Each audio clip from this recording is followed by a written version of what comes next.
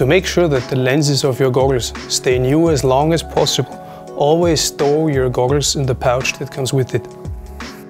Should you ever have snow or water in the inside of your goggle, tap it out gently, but don't wipe on the inside in order to make sure you're not damaging the anti-fog coating. Once the snow is tapped out, let it rest, let it dry. You can dab clean inside, but don't wipe. To clean the outside of your lens, there is no need to use any detergents.